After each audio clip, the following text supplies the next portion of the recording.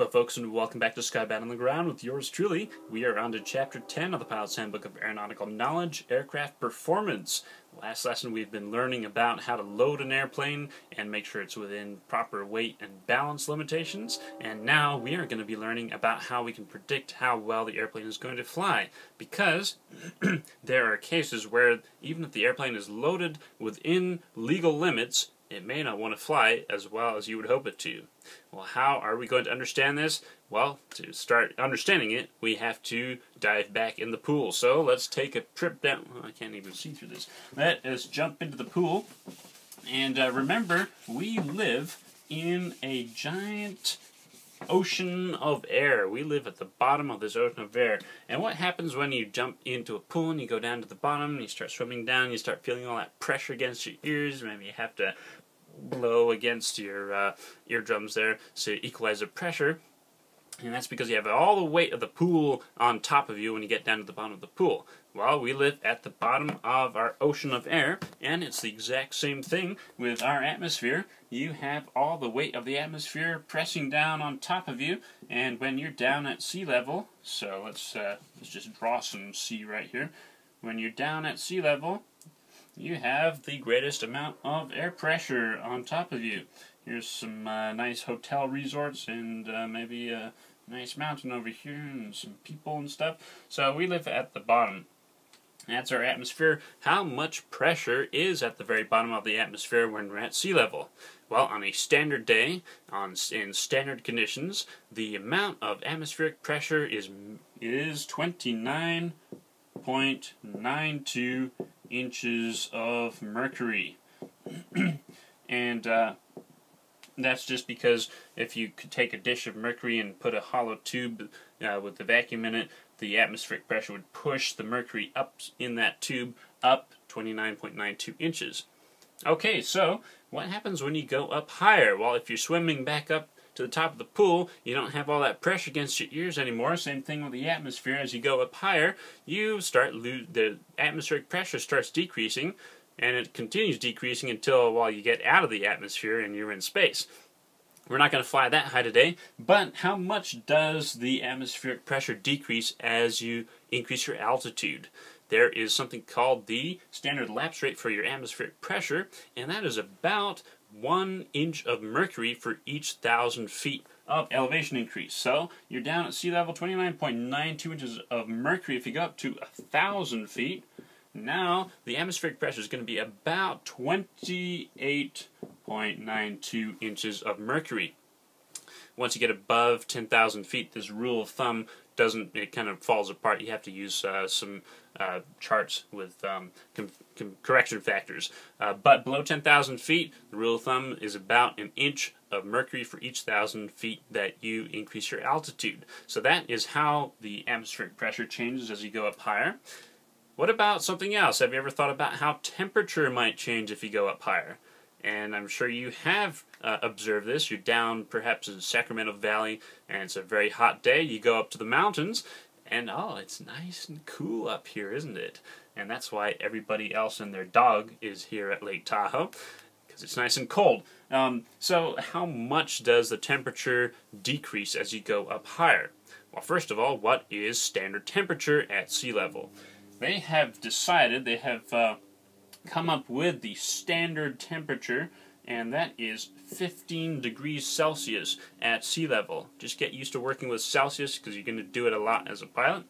And as you start going up higher, the standard lapse rate for temperature is, for each 1,000-foot increase of elevation, 2 degrees Celsius. Okay, so if it's a standard day down here at sea level, 15 degrees Celsius, and we go up to Lake Tahoe, that's about 6,000 feet. What's the temperature going to be up there? Well, let's see, 6,000 feet, 1, 2, 3, 4, 5, 6. Okay, so times that by 2, that would be a 12-degree temperature change. 15 degrees at sea level, that means it would be 3 degrees up here at Lake Tahoe at 6,000 feet.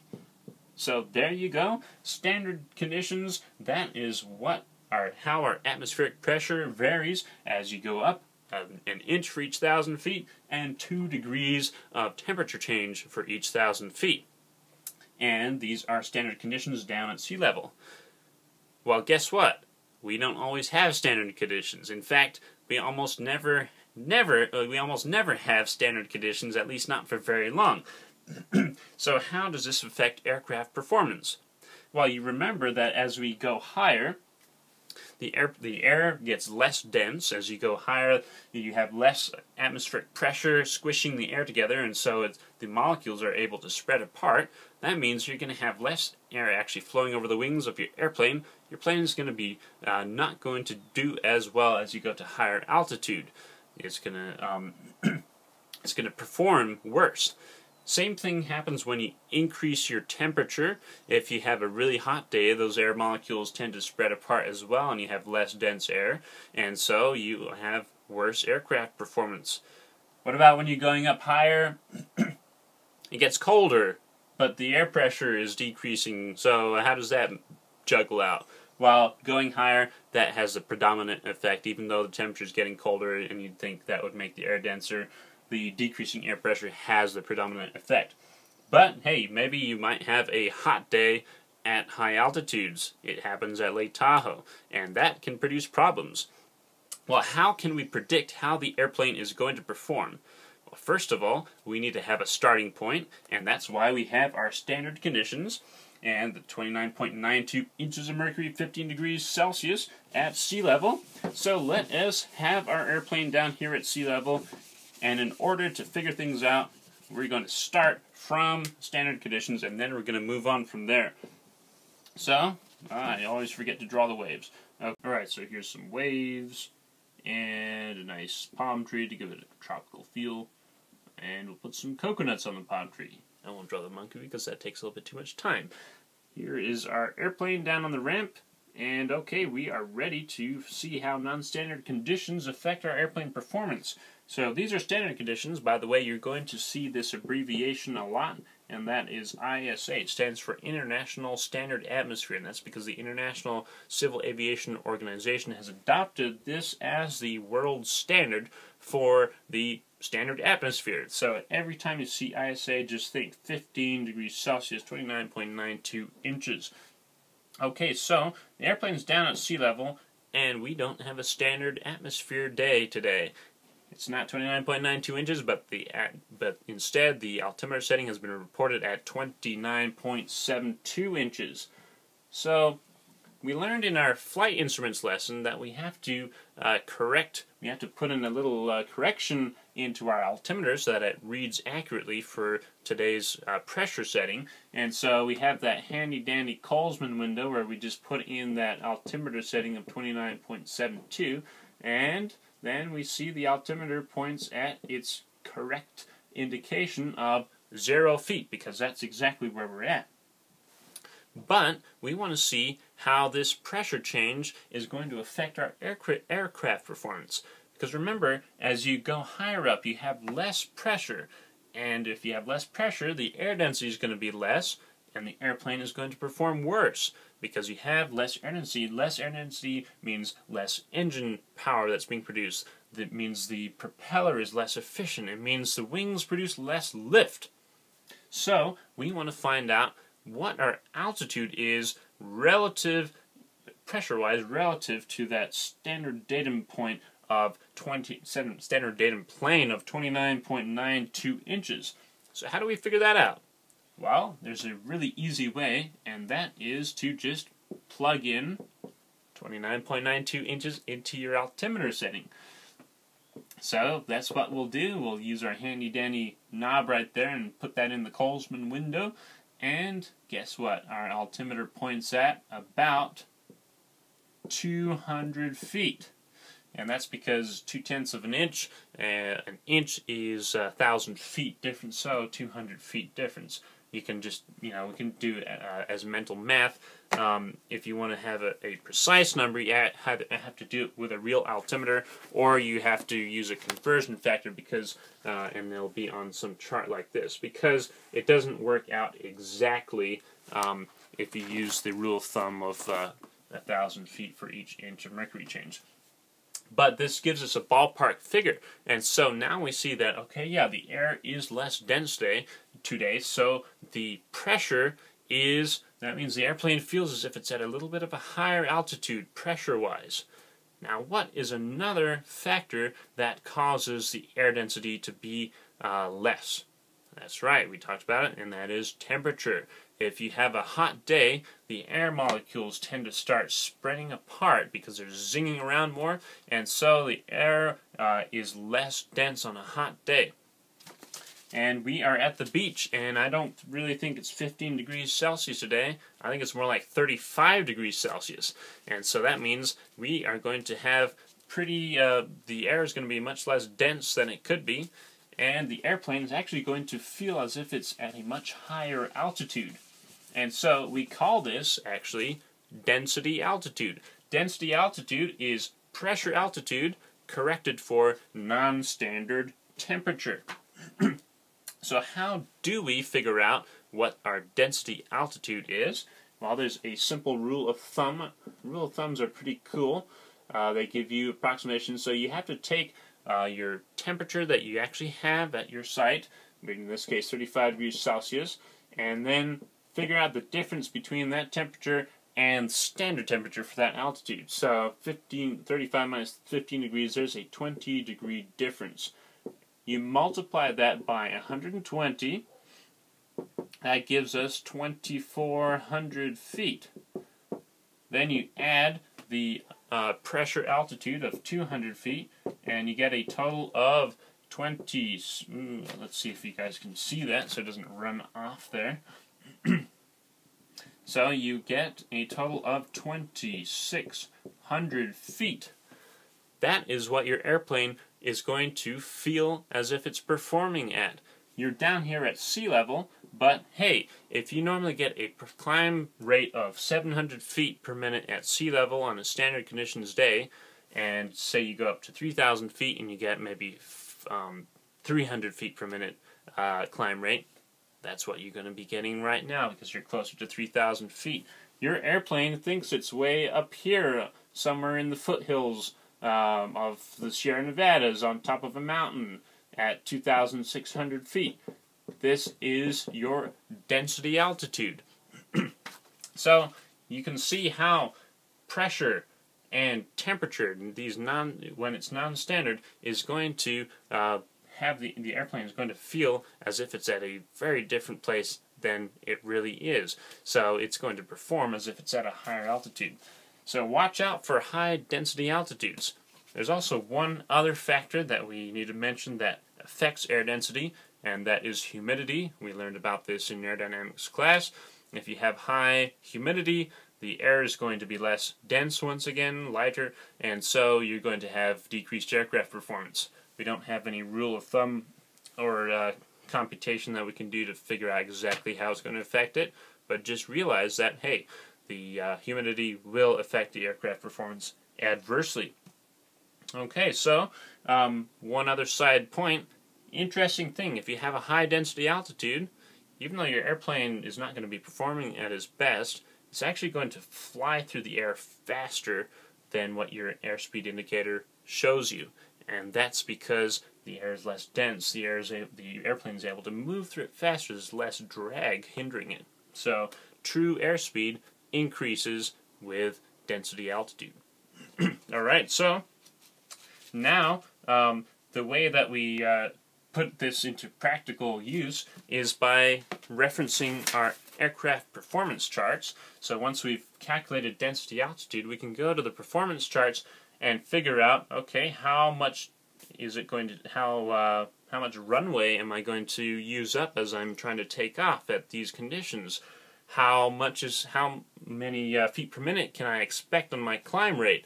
How high am I going to be able to climb? All that kind of stuff. And so the Pilot's Operating Handbook or Aircraft Flight Manual is going to provide you all that type of information, that performance data about takeoff distances, landing distances, climb rate, range, endurance, descent, stuff like that. Even though the POH is going to have a standardized order that you get your information in, when you get to the performance part, it's going to obviously they have different ways of presenting that information, so depending on the airplane, you're just going to have to learn their charts or their graphs or tables or whatever. So just be aware of that. Okay, so as we look at aircraft performance, one of the important things that we will be interested in is how well our airplane is going to climb at these conditions. Because we need to know that for planning. Are we going to be able to clear those hills that are a couple miles away from the runway? Are we going to even be able to clear those trees at the end of the runway? So how does climbing, how can we predict climbing? And one of the ways that we have to keep track of what's going on is how much excess horsepower we have with our airplane. As you're flying in straight and level flight, the airplane is using, let's say the airplane has 160 horsepower total in its engine, and say it's using about 130 horsepower in order to maintain level flight. So that's just using it to keep it flying forward and get the air moving over the wings, and that has to overcome the drag. Okay, so that means we have 30 horsepower extra to play with. If we just keep the airplane flying level, we could go full throttle, and that 30 extra horsepower would help the airplane fly faster, and you would eventually get to the point where, while you're using all that, you can't go any faster than that. You can also use that to climb the airplane. So instead of, you just keep your same airspeed, and then you just go full throttle, and then you pick up the nose, and you'll keep your airspeed maintained, and you'll be able to climb because you have this excess horsepower that you're putting to use. Now, there's also another way that you can climb your airplane, and that is to trade your airspeed that you have for altitude. You can trade, but remember, you lose one as you gain the other. So you're flying at 100 knots and you want to pick up the nose without, you don't touch the throttle, so you pick up the nose and the airplane starts slowing down 80, 70, 60 knots. It's climbing higher and higher until finally you're running out of airspeed, and then it'll start coming back down again unless you throttle up or something. So you can, if you use extra horsepower, or if you use your airspeed, those are ways that you can climb. You just need to make sure that you realize when you are running out of both, because that is a bad situation to find yourself in. Altitude is altitude and horsepower. These are your reserves. And as you're getting up to as you go higher, remember the airplane is going to perform worse because the air gets less dense. You're going to finally find yourself at a point where you are at full throttle, and that is just enough to keep you in the air without starting to descend. And we call that the absolute ceiling. A little bit before that point is called the service ceiling, where you're only able to climb at a rate of 100 feet per minute. So this is where the airplane is, it's not really going to climb much higher than that, and that's because you don't have any more reserve horsepower. You're using all your throttle to just maintain level flight. Now this gets important because say your airplane has an absolute ceiling of 10,000 feet, and say you're up at Lake Tahoe on a very hot day, and it is the elevation of Lake Tahoe is 6,000 feet, and it's a very hot day today, and guess what? We did our calculations, and we found out that the density altitude is 10,000 feet. We just loaded our plane up and we are ready to roll down the runway so that we can go back home to Sacramento area. Can we expect our airplane to even climb at all if our absolute ceiling is 10,000 feet? I don't think so. Our airplane is not going to go very far, and this is how a lot of pilots have found themselves in trouble, where they have realized that they have run out of airspeed or power or both, and they've run out of options. And so it's very important to be aware of what the density altitude is, what your airplane is really going to be performing like. Okay, so altitude and air density, temperature, these all affect our climb our ability to climb, and weight also affects your ability to climb. If you have a heavier airplane, it's going to climb at a slower rate, and there's going to be a point where, hey, if we load the airplane up too much, it's not going to climb at all. So you need to realize that when you load the airplane more, you're going to have less reserve thrust. Now, thrust is also related to another performance consideration, and that is fuel flow. If you're driving your car and you floor the gas pedal, you're going to be burning more gas, obviously. And same thing in the airplane. If you go full throttle, you're going to be burning more fuel. And if you look at a little comparison right here, a little plot of this, the faster we go, the more power we have to use in order to sustain that speed. And so you go faster, faster, faster, you have to use more and more throttle, and you get to a point where you have maximum throttle, and you can't go any faster than that. Well, if you wanted to if you wanted to have the most endurance that you could get for the amount of fuel that you had, what you'd have to do is figure out the airspeed that you could fly at which you could maintain level of flight using the least amount of power. So you just find that point, and okay, it's right down here. And you've seen this before when we were looking in the aerodynamics class, and that is the maximum lift over drag ratio, where you're producing the most lift for the least drag penalty, and this is where you get maximum endurance.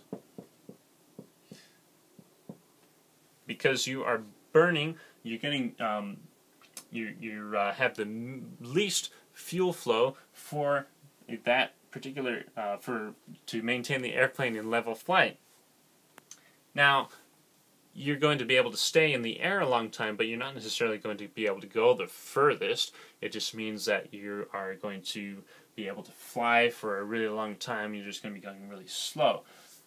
We need to figure out if we want to have maximum range, then we actually have to increase our speed just a little bit so that we can find a place where we have the best ratio between speed and fuel flow. And so our aircraft Pilot's Operating Handbook will tell us that information in the performance section. So somewhere over here is where you get maximum range.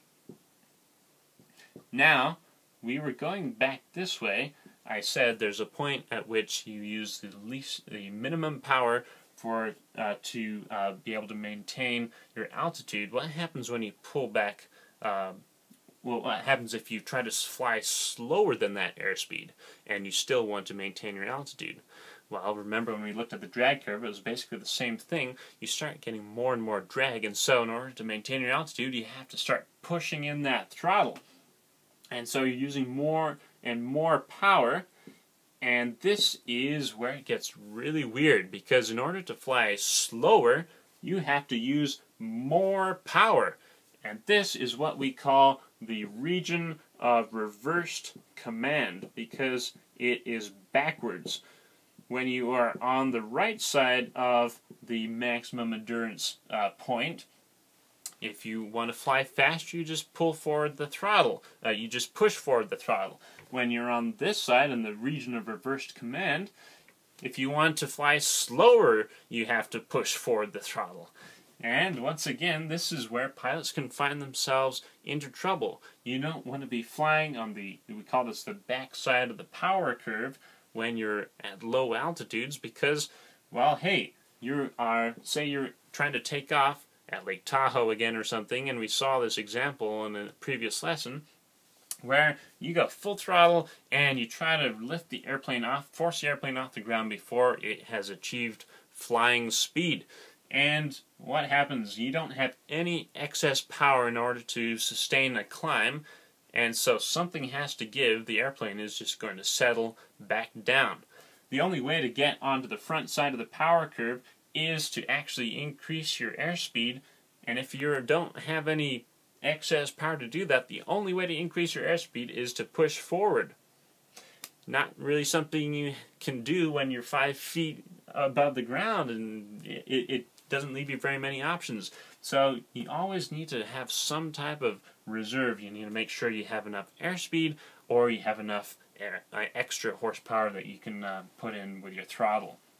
So these are very important things to keep in mind. We've learned about we've learned a lot today about how we can figure out how non-standard conditions affect the airplane, and about this important region of reverse command. And next lesson we're going to get practical and see if our airplane is going to be able to take off in a certain amount of distance. Say we have 3,000 feet of runway to use, and we need to find out, is our airplane going to be able to take off in 3,000 feet or not? So join me next time for more Skybound on the Ground.